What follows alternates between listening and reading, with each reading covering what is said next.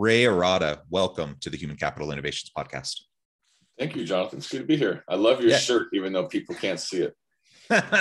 I'm wearing a shirt saying dad jokes, and then there's like a meter where you can say I'm full. So I'm full of dad jokes. My son always tells me, he's like, dad jokes are the jokes that dads tell that just aren't funny. And he's absolutely right. For longtime listeners of the podcast, you know, I have 6 children ages 8 to 18. And so we try to keep it light, have lots of fun. And I am full of dad jokes for sure. Here's one more. Go for it. My kids are 29, 27, and 25. And when they were little, and I would turn them on to the classic movies, you know, E.T. or whatever, they called those OM movies, old man movies. So there you go. Yep. I make a lot of pop culture references to the 80s and 90s. And so my children are constantly telling me how old I am. So that's great. Well, Ray, it is a pleasure to be with you. You're joining us from California. I'm south of Salt Lake City in Utah.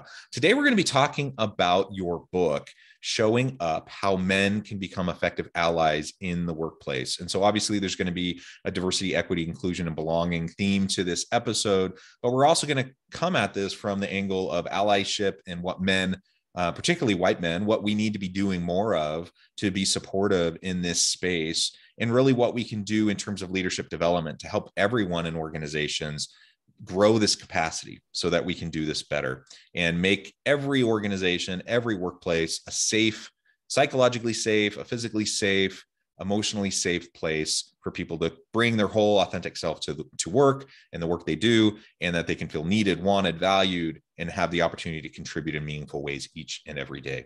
As we get started, I wanted to share Ray's bio with everybody. Ray Arata is an award-winning diversity, equity, and inclusion leader and speaker, consultant, and trainer with global clients from PwC to Verizon to Toyota to Bloomberg. He founded the Better Man Conference for the development of healthy masculinity in men as allies and partners. He was recognized by UN Women in 2016 as a he-for-she champion for change and received the Ron Herring 2020 award. His new book is Showing Up: How Men Can Become Effective Allies in the Workplace, as I mentioned, and you can learn more at rayarata.com and bettermanconference.com. Again, pleasure to be with you. Anything else you would like to share with my listeners by way of your background, your personal context, your story before we dive on in and chat about your book? I guess the only thing I would share, because I don't know if all your listeners will pick up on this, is my background with men's work and I could tell my personal story, but in 1999, I got feedback both from my wife and my manager in the financial services business that kind of lined up. And I'm giving you the short version, but on the day that my manager gave me this feedback, I went into his office and said, thanks for telling me kind of what you said I've heard before. And since I'm hearing it at work and I've heard it at home, I need to do something, because my wife didn't want to be married to me anymore. My wife had 3 kids. And so he said, close the door. And I sit down, he hands me a brochure, and I look at this brochure and it says, New Warrior Adventure Training, Men's Weekend. And I looked at him, I'm like, what the bleep is this? And he smiled and he said, can't tell you what goes on there, wink, wink, but here, call my wife. It changed my life. So on that trust, I took his word for it. And I went to this men's weekend. And what I can tell you is that what it was, in essence, was an initiation into healthy manhood. I got a deep glimpse inside myself on how the pained little boy in me was running the adult bus and how it was impacting other people around me. So getting introduced to my emotions, which started my path of emotional literacy, which is one of my heart-based leadership principles, understanding what accountability was, understanding how trauma from when I was a little kid formed all those I'm not good enough, I'm not worthy things that led to behavior that made me safe as a kid, but doesn't work as an adult. I went on this journey, joined a men's group to stay awake, if you will. And unbeknownst to me, thousands of hours later, I think I'm somewhere in the 15,000 hour range of working with men, 55 men's weekends, maximum security prisons. I met a diversity and inclusion consultant, a woman who said, Ray, you really have something. Corporate America needs to hear from you, particularly the men. You sound like them, you look like them. But first, I want you to go to a women's leadership conference, and you're probably going to be the only guy there. So I went, and she was right. And that's when I had my man in the mirror moment, when I realized, oh, I get it now. My mom, who always complained being second born in an Italian-American family where all the opportunities and privileges went to her brother because he was a boy. She wanted to play sports and go to college. It just didn't work out that way. And then I thought about my wife, oldest of 7, and her youngest brother was running the business. And then my daughter was going to be graduating from Duke with a degree in computer science. So I realized, this gender equality thing was for real. And I started speaking to audiences of women. I'm like, this is going to take forever. What about the men? And so I came up with the idea of the Better Man Conference and called a bunch of corporates and said, I've got this idea. I want to advance healthy masculinity into the leadership conversation. Would you back me? And with that, I had my first Better Man Conference in 2016. Now, I've told this story many, many times, but only as of 2 weeks ago, when I realized, when I was in New York and I was at Michael Kimmel's International Masculinities Conference, I knew Sheryl Sandberg and Jennifer Siebel Newsom, the First Lady of California, were backstage.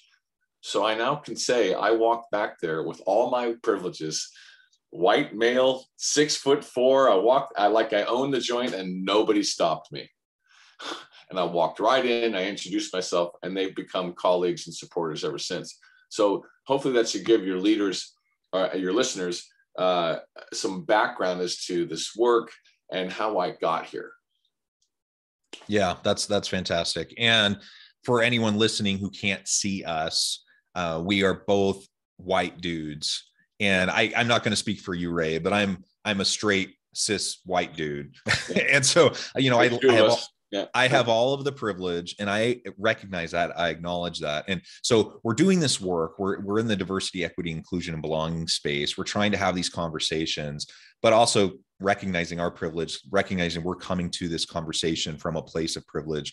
And so that's a tricky thing. And as we were talking in the pre-interview, just getting to know each other a little bit, we were talking about male allyship, and particularly for white men.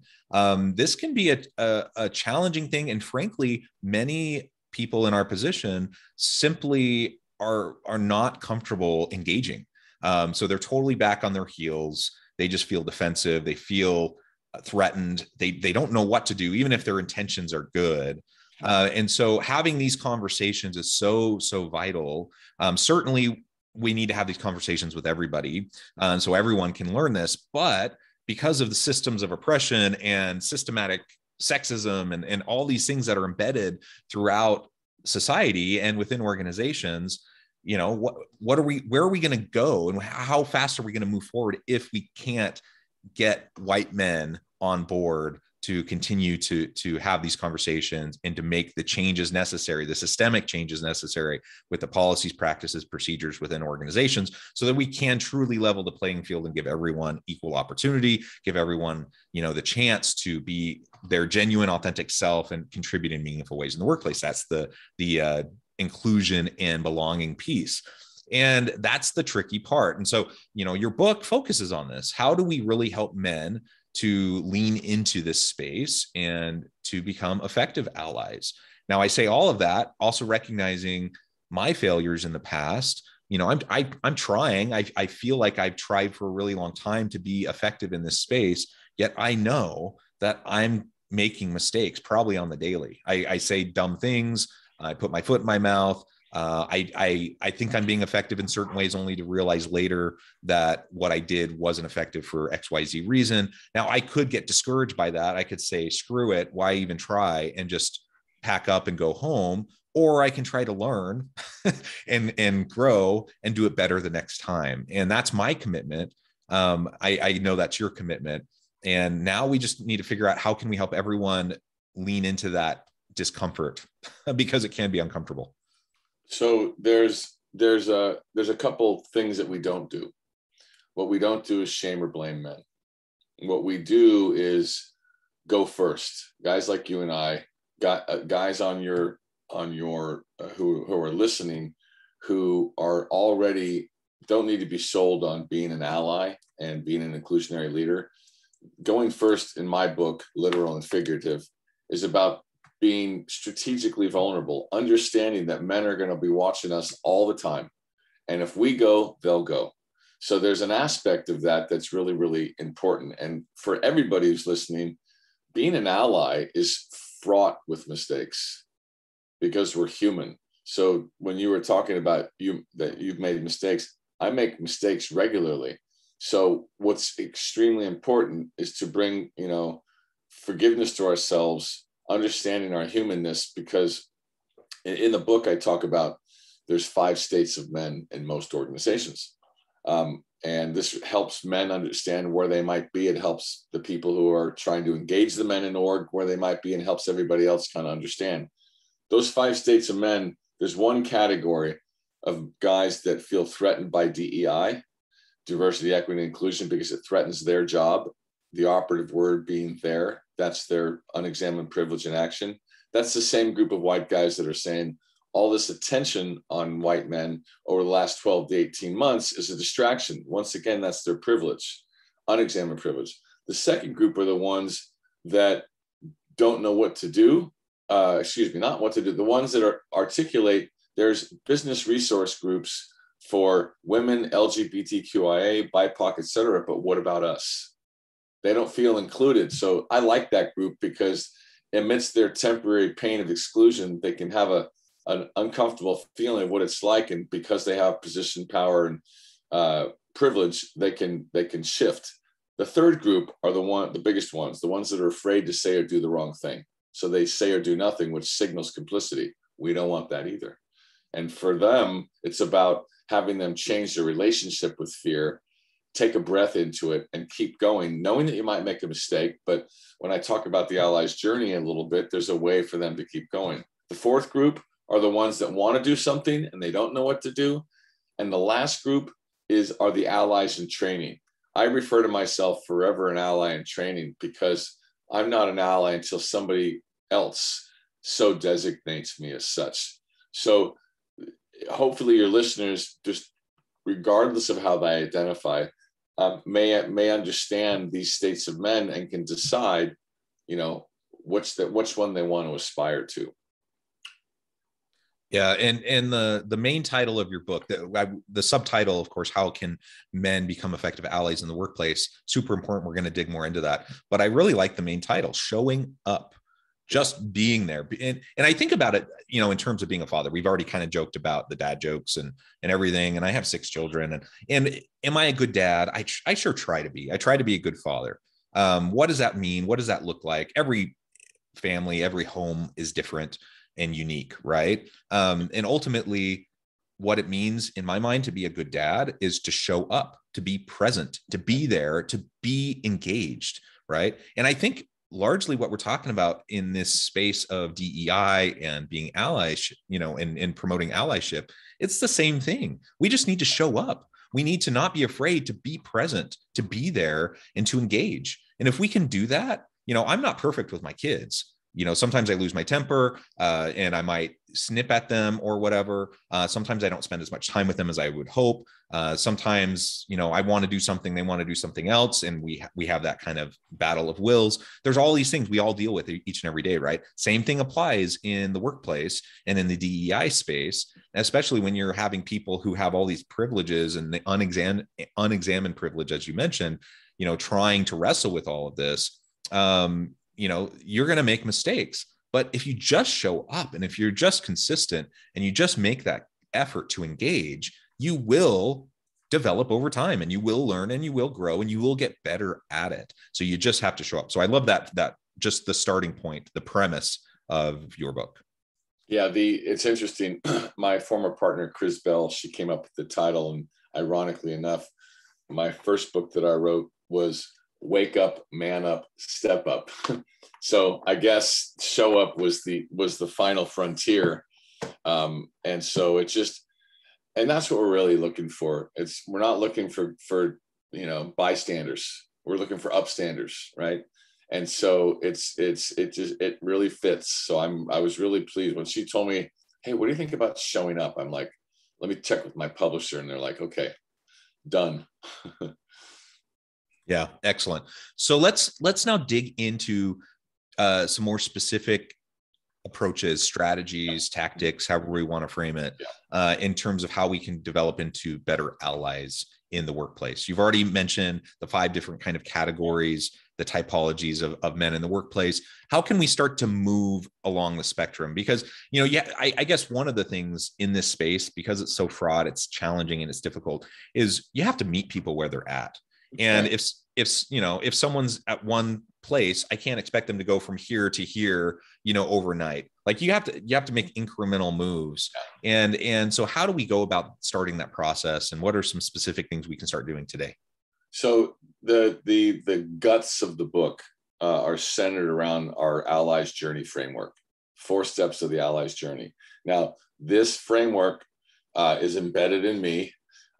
It's the backbone algorithm when I do a keynote. It drives our trainings, my facilitated conversations with leader groups, et cetera. And in terms of memory, people can commit these 4 steps to themselves from a lather, rinse, repeat perspective. So I'm going to share them to answer your question. So the first one is, and I say this in dude talk, acknowledge your stuff. What's your stuff? Well, bias, privilege, your emotions. And most guys are like, what do my emotions have anything to do with this? And I say a lot, because, someone says you said or did something that landed wrong on them and made them feel isolated. A lot of guys will go to shame, and they won't process shame, and then they'll step back, or they'll be afraid to say or do the wrong thing, so they won't do anything. That's how important our emotions are. And then this 4th thing called the man box. Those are the set of unwritten rules of what it means to be a man. Like, real men don't show emotion. Real men make all the decisions. Real men are heterosexual. Real men don't ask for help, etc. So this first big step in terms of meeting men and organizations where they are is all about awareness. But this is an introspective dive into oneself in the spirit of what's driving your behavior, what's driving your language. Can you begin to think like an ally by committing some of your energy to get curious about what's driving your language and your behavior? So that's the first step. Step 2, listen with empathy and compassion. Now, there's a 2-parter to this one. It's listen to the emotions that go on inside of you, and listen with empathy and compassion to the emotions of others. This is the doorway of getting interested in understanding and witnessing the lived experiences of others. And most men, and I've done this in many trainings, when we interview women and men qualitatively, and we share with the men, are you aware that this is what the women's experience is in your business? These people sit around you. And the guys always usually say, I had no idea. Oh my God, what do I do? So that what do I do question indicates they're growing what I call empathy roots. And that's exactly where we want the men to be, or anybody seeking to be an ally to anyone. So for your listeners, these 4 steps of the Allies Journey apply to broad-based allyship. And I've done keynote presentations to educate everyone, including the men. That's just the second step. And that's contextualized as empathy. The third step is take responsibility for the unintended impact of your bias or privilege, and when necessary, clean it up. So here comes that step that bypasses your mistake and gives you a chance to get back on the horse by taking responsibility that what you said or did, what you didn't say or didn't do, had an impact on somebody. And so this opens up the door for your exploration of intention versus impact. So if I said something that offended you, Jonathan, and you mentioned that to me, and I said, hey, bro, I didn't mean it. It doesn't matter whether I meant it. That's just going to center me again and invalidate your experience. We don't want that. So helping people understand to take responsibility and to get back on the horse is really, really important. We contextualize that as accountability. And finally, the 4th step is commit to new practices and behaviors. That's where action and advocacy come into place. So when you hear those 4 steps, most organizations are at the awareness step. Insofar as, and this is important for your listeners, if we look at Time's Up, Me Too, COVID, Black Lives Matter movement, they've all formed a perfect storm to shine the light on the majority, men.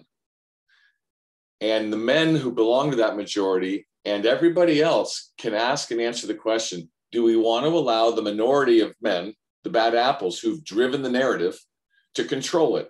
Or do we want to step off the sidelines, become introspective, and be part of the solution? So the timing right now is really, really good. And so when companies, whether it's their white CEO leader, doesn't even matter how the leader presents, but they recognize that most of the leadership positions are held by men. If they got interested in what other people are experiencing in their orgs and they are willing to find out the answer, they'd come to the same conclusion that I've been inviting them to consider for a long time. That it's an unconscious behavioral issue that can be remedied.